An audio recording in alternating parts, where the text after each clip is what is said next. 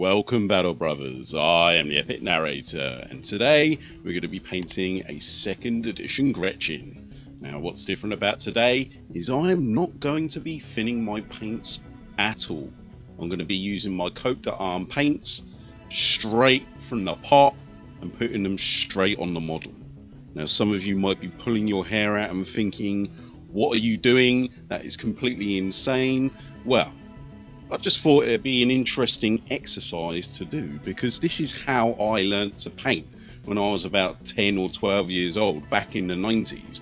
It wasn't for a long time that I actually knew and anyone even mentioned anything about thinning out the paints, which might seem bizarre to people who are new to the hobby, but for the rest of us, I mean, especially when you're a kid or when you've grown up without the internet, without YouTube, the only way that we learned how to paint was from White Dwarf or a painting guide, or maybe from a friend or down the shop.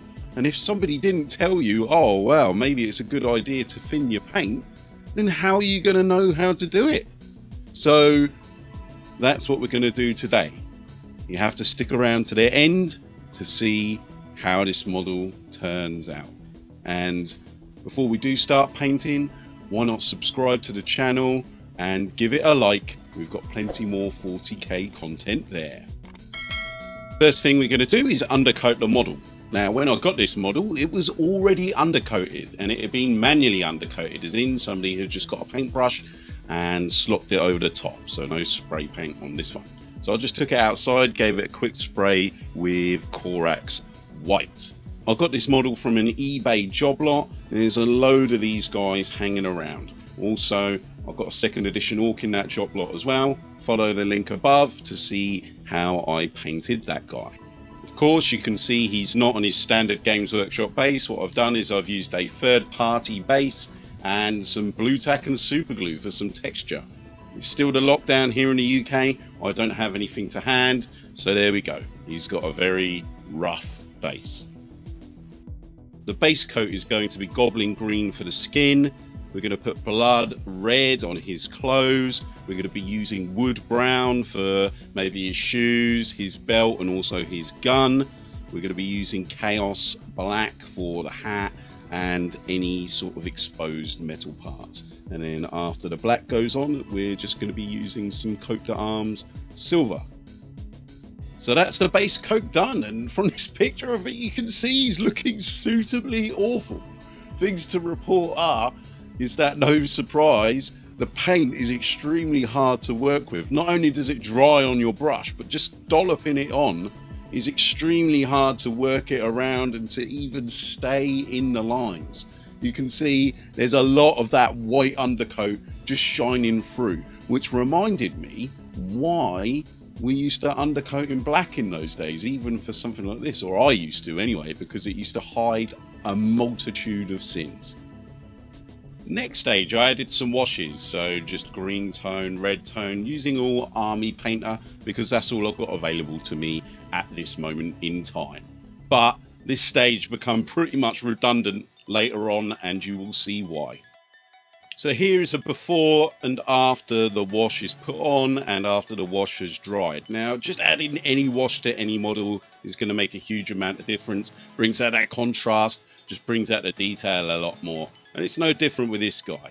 Also the wash has helped cover up those nasty bits of white undercoat that was showing through. Next stage, I'm going to be highlighting. So these are going to be some very quick and easy highlights. Going to be going with goblin green, sun yellow, and a little bit of skull white for the skin. We're going to be going with blood red mixed with some flame orange for the clothes.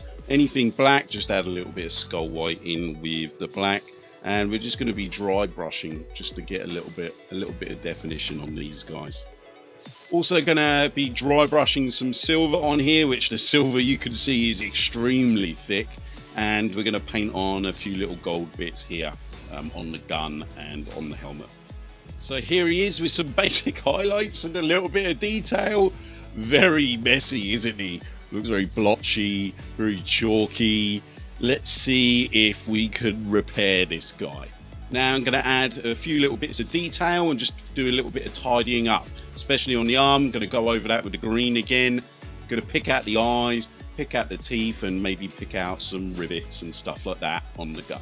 My original plan was to stop here, but looking at this model, I'm not quite happy with it. I think we could do some more.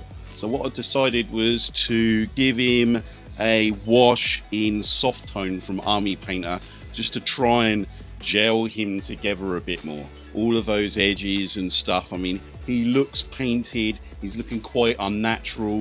You can see a lot of the dry brush marks on him, so that's why I decided to go with this soft tone to try and tie him together. So here he is with his wash before he dried. Now I thought that was the end of the story. Here's a picture of him when his wash had dried, and I thought, you know what, he's done, that's good enough. So I started to try and take a few beauty photos of him, but I decided no, he's not quite done yet. There's one more step that I could do that I think's going to raise him up to a new level. And that extra step has really made a difference to this model, I think. Even though he's painted with paint straight out of the bottle. If he was, I don't know, 10 feet away, you ain't going to notice, are you? Now that extra step was using a super black wash from Coat d'Arms and just going in and filling in some of those bits that are going to be in shadow and pin lining any spots where a colour meets another colour. Here he is with some period models. This rhino in particular has a very sorry story. I remember burning this thing with a Bunsen burner when I must have been about 14 or 15 years old. So yeah, this rhino met a very untimely fate, unfortunately. If you want to see how I painted this Rogue Trader Space Marine, there's going to be a link above. Now let's conclude. So, this didn't go as badly as I expected. I thought it was going to be completely horrendous.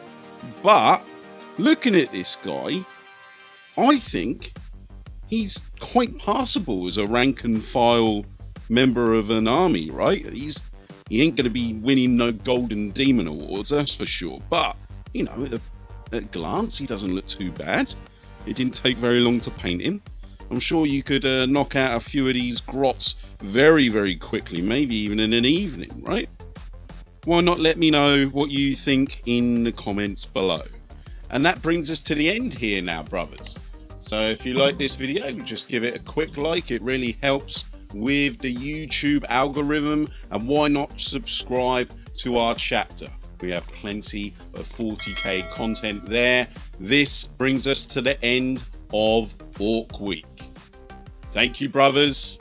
May the Emperor protect you through Nurgle's Blight.